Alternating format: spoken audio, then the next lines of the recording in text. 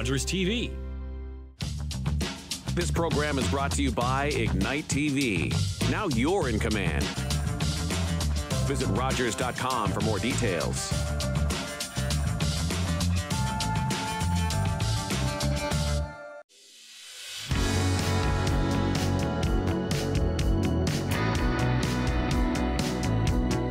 Hello and welcome to HealthLink, a program connecting home, community, and healthcare. My name is Carol Merton, and today I am delighted to have two, not just one, but two dietitians from Grey Bruce Public Health who are here to talk to us about nutrition, good nutrition, and what it means to be a dietitian. So I want to welcome both Kathryn Forsyth and Laura Needham to the program today. Thank you so much for being here with me. Great. Thanks for having us. My pleasure. I want to thank you for your questions about the dietitian role. So I'm just going to start there and you know, I can sip tea while you guys just pass it back and forth. So however we want this to flow, just go right ahead. But first of all, you're both registered dietitians, correct? Yeah, that is correct. So what does that mean? Like, how do you get to be a dietitian and who do you register with? I'll start, and Laura, you can fill in wherever I maybe don't make something clear. But I know a lot of people don't pay attention to that little RD behind dietitian's name, but it is really important because it means that we are a regulated health profession, and that is a college. So we have the College of Dietitians of Ontario that govern our work, our standards of practice, ethics, and conduct. And if you don't see that little RD, anyone can call themselves a nutritionist. There is no legal governance around that title. So it gets a little tricky, but to become a registered dietitian, we have to do an undergraduate degree at an accredited university and then apply for an internship or a master's program. So it's beyond your undergrad. I did mine out of Brescia at Western, and I'll let Laura talk about hers. But after that, then you apply for internships. And again, don't always get in the first time around. Of only about 25 to 30% get placed in an internship. So it's not a straightforward thing. And then if you complete your internship, that's sort of a 9-month time, and that's doing placements in all different healthcare settings. So to see where your fit is, which sector you like best to work in, and or the option of a master's. So it's a little more than just that undergrad. But Laura, I know you went to a different school.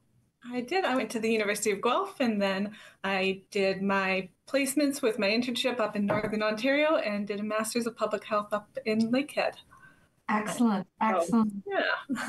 So tell me about the role of a dietitian in public health, and how is it different, or is it different from other places you might work as a dietitian? Well, I could say, because I've worked in clinical nutrition as well, so that after you've completed your internship or your master's, then you have to write the entrance exam with the College of Dietitians of Ontario to become registered. So that's your sort of last official hurdle.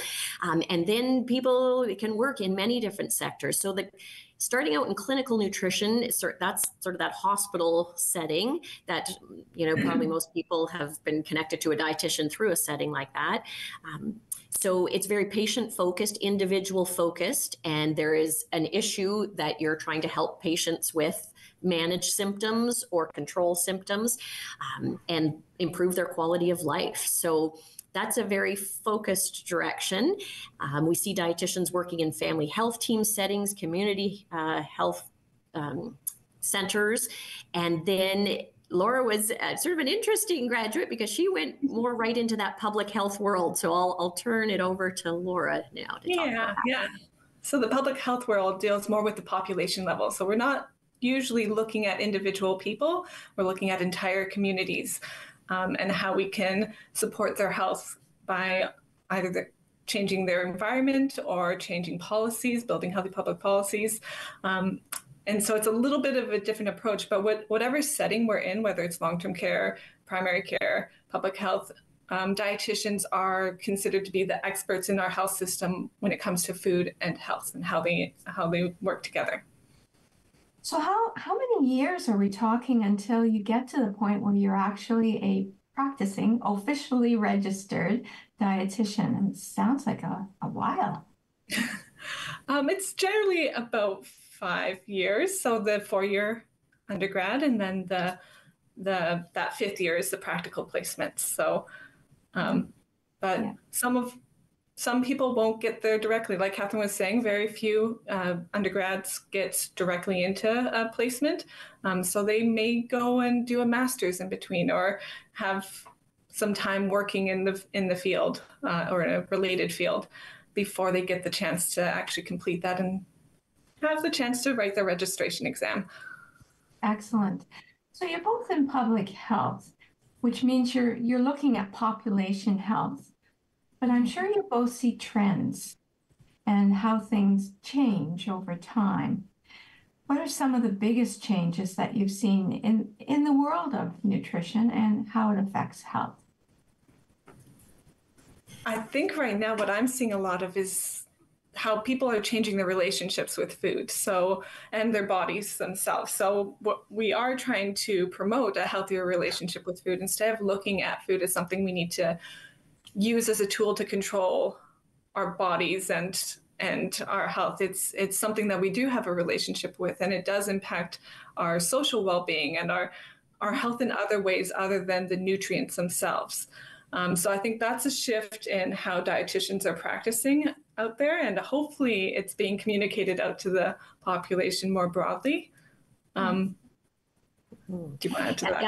I would say that mental health component, that making the connection between mood and food is how most people put it, that it is really one of the pillars of supporting your mental health, that you need to be able to access affordable, culturally appropriate food for yourself and your family. And that's becoming more and more of a challenge for people. So the recognition and acknowledgement of the challenges there. And that's part of public health work then, is to try to address those systemic issues that are being barriers for people.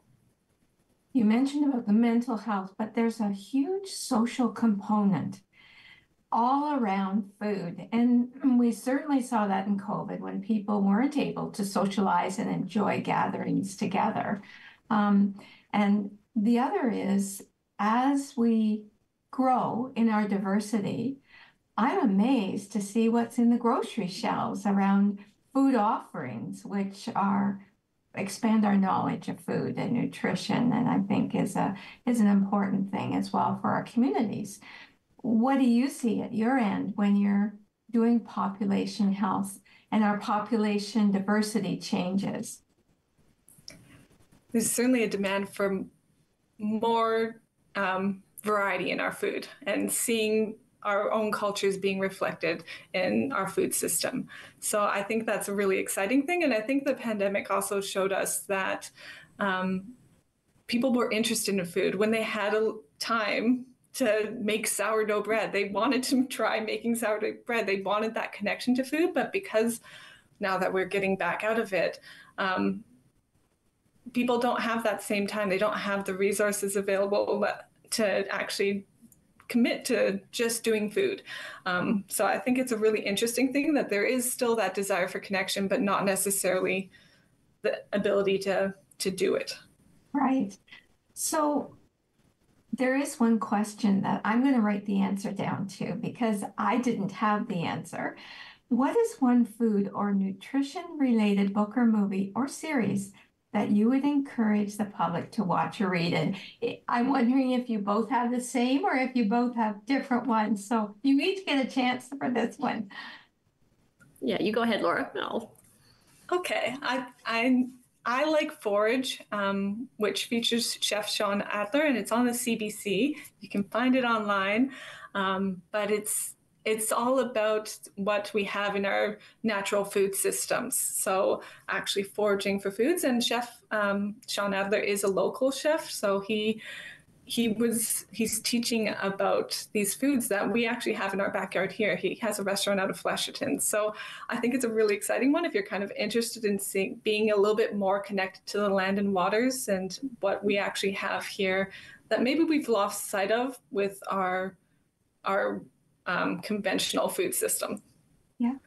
Kathryn.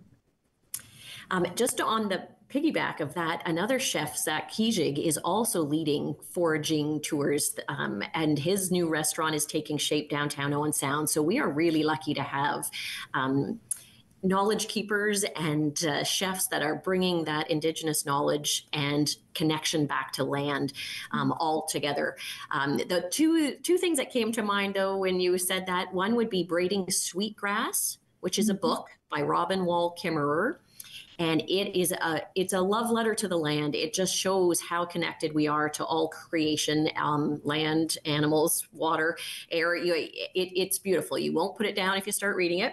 And then something that's come out more recently is Lessons in Chemistry.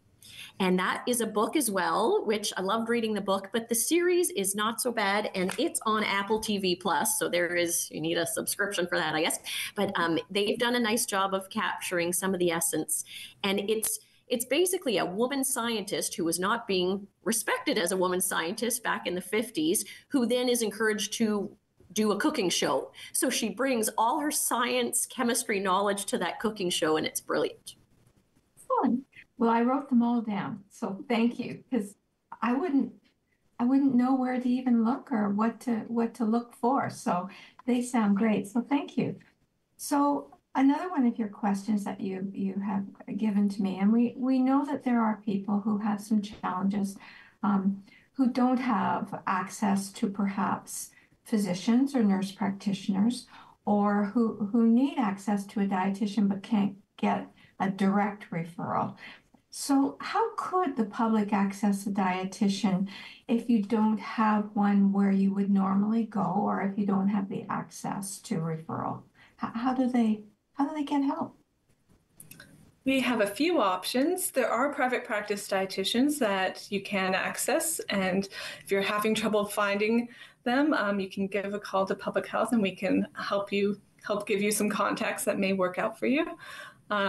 There's also Health 811, which is kind of replacing telehealth, but you can call or do a virtual chat with a dietitian through that service as well. They can answer some kind of general questions, give you advice about different foods and any nutrition questions you may have.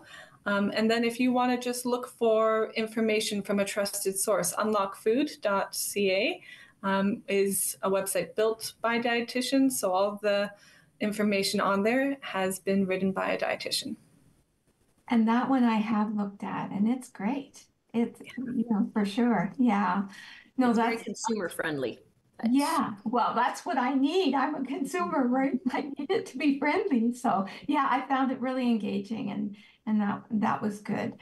So I want to chat a bit about Nutrition Month, because that's March, right? And we're taping towards the end of March. So this program may run in April, but nutrition and good nutrition is year-round for people.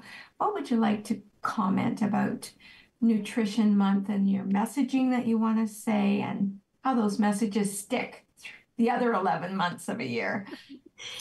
Well, that's just it, right? People don't stop eating at the end of March.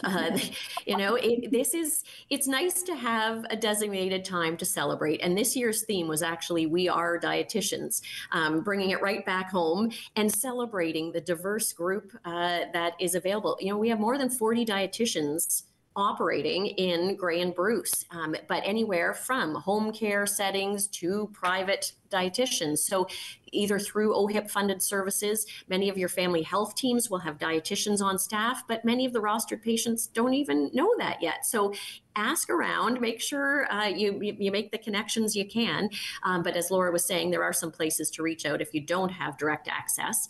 But I think that's the point is, we do go to school for quite some time to become the experts in this field, and we like to share our knowledge, and we want people to tap into that. So to know that we're out there and available. I know our whole healthcare system is challenging at times these days for people, but I'll try all the avenues, and hopefully you'll be able to find some of the information you need. And that takes us on to the topic of food insecurity, because dietitians, if I'm correct, and correct me if I'm wrong, your goal is to keep people healthy through all of those ages and stages of life. And you want to help people before they really, really need to have that help, right? In other words, help us stay healthy. But we have, from what I understand from your media release, we have a public health issue, a serious public health issue about food insecurity. So not that I want to, end the last half of our program on a negative, but I think it's really important to be able to talk about this. One of the things that I read that just hit me right between the eyes, almost 1 in 5 Grey Bruce households struggles to purchase the food they need and are food insecure. That's a high number. So I'm going to turn it over to both of you to take the topic and discuss food insecurity and your thoughts as dietitians around how we can address this very serious problem. Who wants to go first? I'll start off. So, like you said, food insecurity is when a household can't purchase the food that they need. They don't have enough money for the food that they need.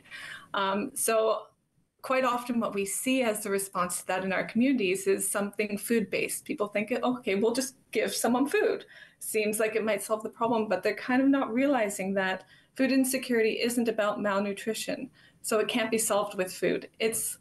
The health impacts occur because we can't afford the food and is creating this toxic stress in our lives. And if you are always thinking about that, you know that if you can't afford food, it'd be hard to concentrate on anything else in that moment, right? And like you said, nearly 1 in 5 households in Grey Bruce are food insecure, but 1 in 4 children are food insecure. So you do see younger age groups being even at higher risk of that. And the health impacts of that can last through their life.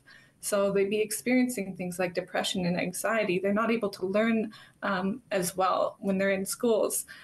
And that carries through as they get into adulthood. Those mental health concerns continue, and then they're also at higher risk of things like chronic disease and infectious disease and increased mortality. So it's a very serious issue that quite often doesn't get addressed the way it should be, because what we actually need is to improve the financial circumstances of households.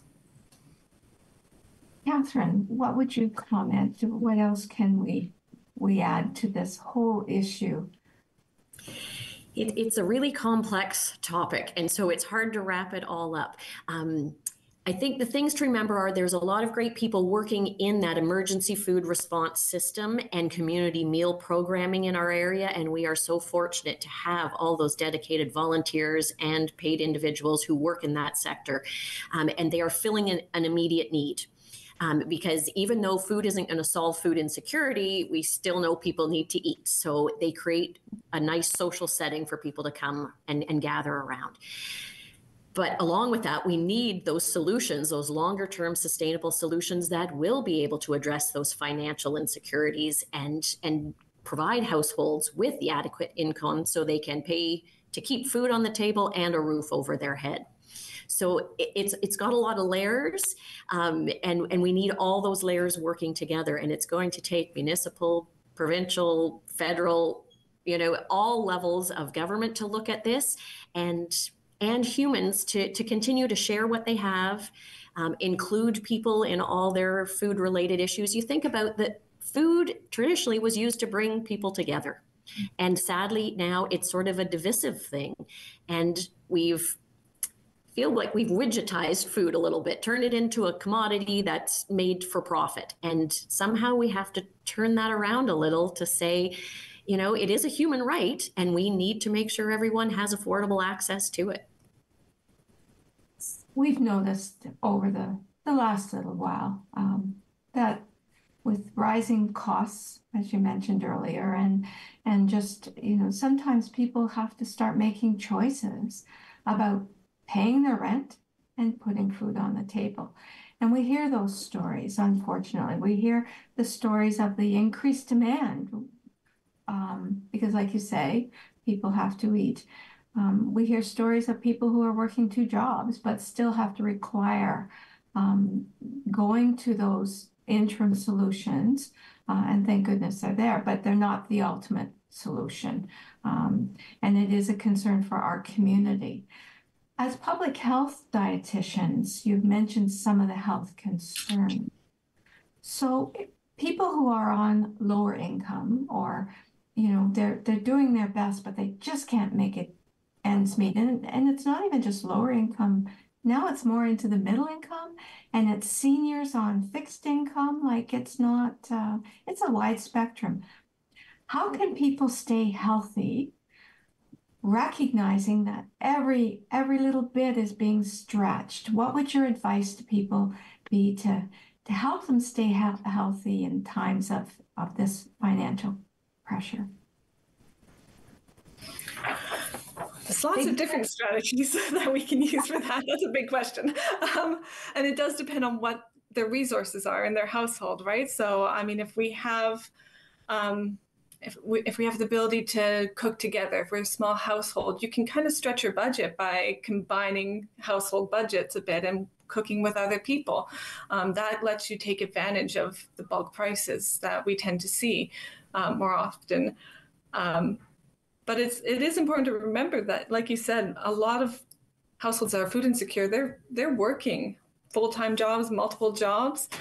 So it's not really a matter of budgeting, or there's just not enough money. I know we have our nutritious food basket results on food affordability that are showing that our social assistance isn't keeping up with the cost of living. So for a single person on Ontario Works right now, they have to spend their entire budget on housing alone, and it's not even enough at that.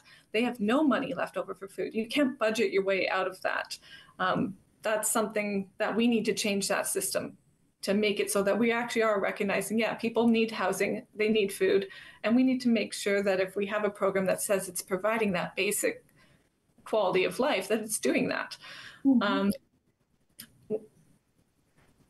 The other thought, yeah, I know. The other thought that I want to throw in here, though, is that food literacy, and that's the term we use for 11 different interconnected attributes around food. Most people think food literacy means I know how to cook, but it's much more than that. It's having the resources, the time, the energy, the confidence to be able to put a meal together. And if you can purchase plain raw ingredients, which what that nutritious food basket costs is just the plainest, no processed food, you can create lower cost meals, but you have to have a safe space to do that, store and prep your food, and the skills to be able to put it together in a meal. So I think food literacy is part of the answer. And I think our school system can be a big piece of this. And any kind of programming that is done in the community, if it can be around how to improve people's attitudes and confidence and ability to work with food. I think of that book, Something from Nothing. And, you ask anyone who is on a limited budget, they can stretch food farther than Laura or I know how, after all our years of schooling, because that's not what they teach in nutrition school. That's a real life issue that I think we need to focus back on preparing children with that skill set. And I'm old enough to know that I had home ec in my grade 7 and 8 days. And I know we probably can't go right back to that, but somehow we've got to work more food skills and food literacy learning in younger years. And then beyond food, we also need to look to income again, and what income supports exist in our community. If we can improve the financial circumstances of a household, make sure that they're accessing all their income tax benefits. If you need a free income tax clinic, I know they're up and running for this year, so definitely take advantage of those because there's a lot of credits that go unclaimed. And every little bit helps, and the tax clinics, for sure, people may not even realize that they could qualify for some of the benefits, for sure. It was interesting in the news release that I also noted, and you hadn't mentioned, but you go out and you collect data.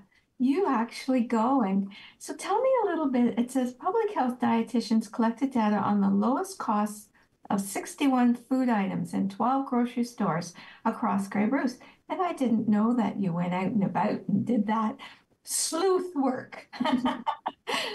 Yeah, so that's that nutritious food basket survey. We kind of quickly talked about it, but it lets us know how much it costs to buy food in our area. And then we use that data to compare it to local incomes and what we expect people to be able to bring into their households, as well as the cost of rent, and can say, okay, is food affordable? That's how we know whether or not we're managing to make food affordable in our area. And it's not necessarily a problem of prices of food going up all the time if incomes are also going up, right? So it's that relationship between incomes and expenses that really matters and will make someone either keep someone protected from food insecurity or not. Yeah, and also using nutritious foods. Sometimes busy lifestyles lead to perhaps choosing things that maybe aren't as nutritious and maybe more expensive as well. Kathryn? Yeah, and our nutritious food basket doesn't have any of that food in it. It's very much a basic diet. It does assume people have the skills, the kitchen, everything they need to actually purchase and use those basic foods. So we have a couple minutes left in the program. It always flies fast when I'm talking about food and talking to public health. Where can people go to sign up for the food basket? Like if people who are listening or might be interested, do you know, or should they just dial 211 and find out where there are options for food? So there is a good food box locally, but the nutritious food basket isn't something that someone can purchase. It's like a survey tool. So it's just a list of food items that we write the price down for, essentially. Yeah. So there are lots of different programs. If someone is interested in either finding income supports or food supports in the community, I definitely encourage them to call 211 or visit their website. Our area does a really good job. All the organizations and service providers keep those listings quite up to date. So if there's something in our community, there's a good chance you'll be able to find it through there. And then if you want to do something about this issue, I'd encourage you to get in touch with our local political leaders, because that's at the end of the day what we need to see is some targets and policies that are aiming to improve food insecurity. I think certainly addressing the needs of the children, for sure, with the nutrition is really, really important. So we have a minute left. Who'd like the last word? Or you both can share it. Well, I'll just say that whatever, if you're someone who is good at cooking, has those skills, please share them. Don't keep them to yourself. Volunteer with the programs and make sure any food that you're offering in your settings, whether it's a program, school, community, are being good examples. We call them food guide friendly foods, things that are going to give you the nutrition that you need to grow, maintain your own health physically and mentally. I want to thank both of you, and I've got a list of things to look up now as a result. I've got homework, so this is good. Thank you both for being on the program today. Thank you to our viewing audience as well for joining us here on HealthLink. Please join us again to learn more about programs, services, and resources that are available to you and to your family. Take care, stay safe.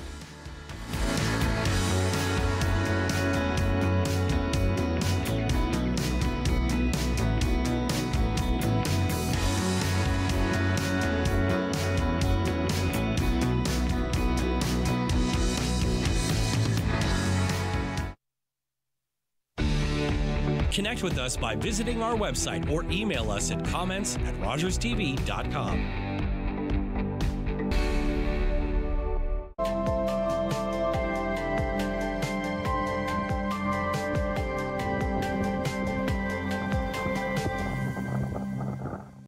With Rogers TV, you can cheer on the home team from the comfort of your living room. We'll head to the rink, the field, the court, or the pitch, so you don't have to. Tune in and cheer on your local amateur athletes on Rogers TV.